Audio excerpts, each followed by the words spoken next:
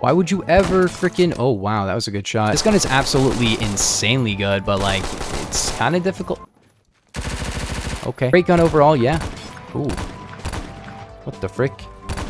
Yeah, dude. So hello gamers and welcome back to another video. Today I'm going to be showing you the top 5 underrated secondaries and Phantom Forces. Make sure to like and subscribe if you're new in the next 5 seconds or nothing will happen, but I would like if you guys could subscribe. Also, can we talk about how there's like 2 iron sights on the Colts? It's so weird. But yeah, let's just get into it. So the first gun is going to be going to the Red Hawk 44. And you can run 45 or you can run 44. I think 45 is actually a little bit more known for the Red Hawk, and I actually do kind of prefer the default gun. The Red Hawk is super underrated because it actually has a niche that basically no other revolver kind of fills. It's still very powerful, it still fires pretty quickly, and best of all, it actually has a good reload speed. Most of the revolvers have kinda awful reload speeds, I'm not gonna lie, that punish missing beyond belief, because if you actually run out of bullets on them, you're kinda done. And this is without speed loader, and it's still really fast. And not only that, but also this gun actually fires really quickly and has a great headshot killing range as well. And it can also 3-shot anywhere on the body at any range and has much higher velocity than most of the other revolvers in the game. So this might be the best overall revolver in the game. It doesn't fire quite as fast as the Mateba or the Rex, and it doesn't do as much damage as like the Executioner, but it still does everything pretty good, you know? And the recoil and everything has gotten so much better, and the best thing about it is the reload speed for sure. I think the reload speed is maybe too good, but it does actually set it apart from the other revolvers, and nobody's really like complaining about it, so I don't think it's like a big problem, but it's just an interesting quirk about it. I don't know why it reloads so fast. It doesn't really make any sense why it would reload any faster than like your average revolver, but I'm not really complaining. Great gun overall, yeah.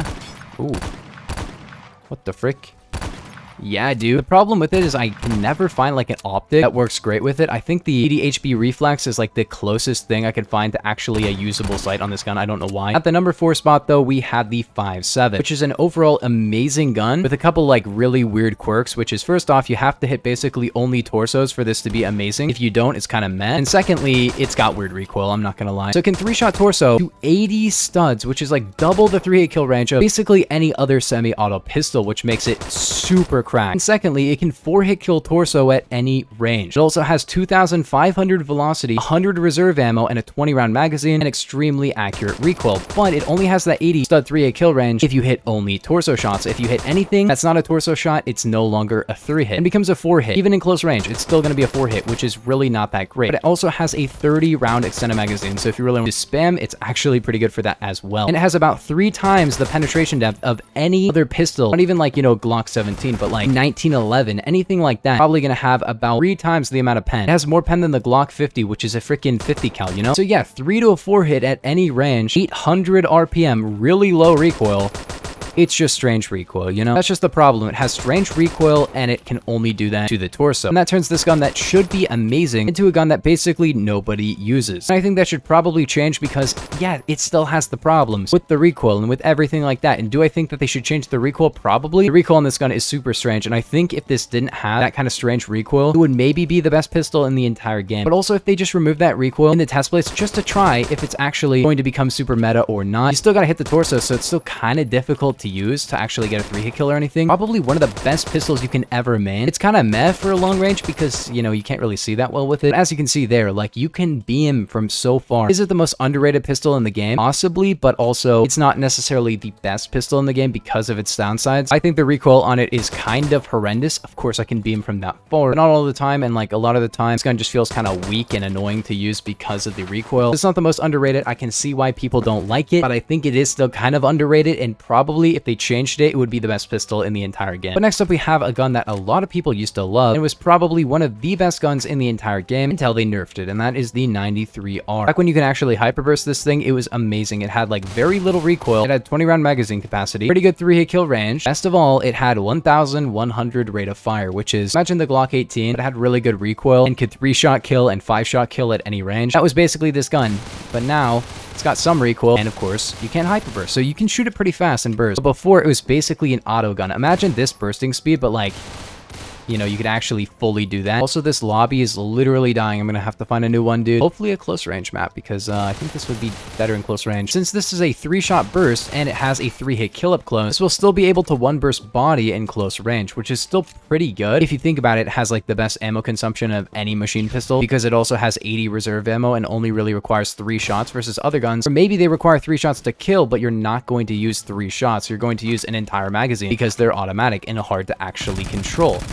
There we go. So because of that, if you want really high KD games, we're going to have a gun that basically can be used for the entire freaking game and not really run out of reserve ammo. This is really good. And also, it is a 9mm gun. You're probably going to pick up your bullets from basically everybody you meet. Really good in terms of ammo consumption rate and everything, but that's not really the most important stat. It is a good stat, but like it's not the most important. The main thing here is that it has 1,100 RPM and can 1-burst. And this is farther than something like the Micro Uzi because it has a 30 stud max range instead of a 20. But maybe you like miss a shot or something, you're bad at bursting or something like that. Yeah, you're not going to be able to use this gun, but I do recommend it overall. If you want to have just a little bit of a different machine pistol, it's really still a great gun. It's super annoying to use for most players because actually it's more like a real burst weapon. It's not going to be like a spammy kind of burst, but more like an auto, which makes it super skill-based, but also really good if you can use it correctly. And I really can't do that often, but I have actually kind of gone off with this gun a few different times and been like, oh wait, it's actually still pretty good. Just kind of, I don't know. I think it needs like a little bit of a range buff or something. Not a bursting speed buff. I like the idea that it can be used as an actual burst. If it was just a regular burst, it would be kind of annoying because like it'll just be an automatic gun. But actually making it a real burst weapon gives it some reason to be used for its intended purpose. Not necessarily like the best gun for everyone, but it's still pretty good. And number 2, we have the Obras. I see a lot of SFG users in this game, and I think the SFG is a fun gun, but a lot of people use it because they actually want to get kills with it, which is kind of stupid because you may as well just use the Obras. The Obras can 1-shot headshot, 2-shot body, has 90 RPM, and has no choke. The SFG you can just miss because you're bad, but also you can miss because there's just random spread to the gun. SFG, I have missed so many shots over range because it has so much freaking random RNG to it, and it's just annoying. You don't want to like miss your shots just because of that. And the Obras, you just hit your heads and you're good. Why would you ever freaking, oh wow, that was a good shot. Use the SFG when you have this. If you want to pre-buy sniper secondary, try the Obras. You might not be as good at first with it because you can't like 1-shot to the body, but like it's a significantly better gun if you're a better player. So try to get better with it and you'll actually pop off. Our number 1 underrated pistol will be going to the Glock 40. The Glock 40 can 3-shot way easier than the 5.7 can. Doesn't have as much velocity or pen, but still has better velocity and pen than a regular pistol does, and can 4-shot limb at any range. Not torso, it can 4-shot to the pinky toe. It can more consistently 3-shot to the body in close range as well, and it can 2-shot to the head, which the 5.7 can't do. So basically, this is like a 5.7 with a little bit more recoil, but significantly more consistent damage. The headshot multi is also broken. It has a 1.75 headshot multi, which means it does 40 headshot damage all ranges. You can hit 2 limb shots, but you only got to hit 1 torso with this one, versus the 5.7 has to be all torso shots, which is a little bit unfortunate. The 5.7 does have, technically speaking, better recoil, but this has more generic just going up recoil versus, you know, weird recoil. It doesn't fire as fast and it has a bit more recoil, yes, but like it is definitely going to be an overall nicer gun for all ranges, close range and long range. This gun is absolutely insanely good, but like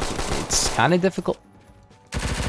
Okay. As I was saying, this gun is a little bit difficult to use because you can't hit like 3 limb shots and kill. You gotta hit at least 1 torso shot, and it also lacks any kind of like 1 head, 1 torso combo. It's probably the single best pistol in the entire game all around. Maybe not the best pistol like when you compare it to the Deagle XIX, but like when you compare it to basically any other overall pistol like the Glock 17, this is going to beat the Glock 17 out. It has a 4-hit kill all ranges, better velocity, better pen, better 2-hit kill range, better 3-hit kill range. It's a significantly better overall gun. In fact, it does like really similar damage to the SKS if you kind of think about it, and it's also a pistol. There is that. I don't even have a good trigger finger and I can still use it, just not as effectively as someone else could. But yeah, if you guys did enjoy, make sure to like and subscribe if you're new, but I will see you guys in the next one. Peace. Have a nice day. Oh wow, this is a... Does he not know where I am?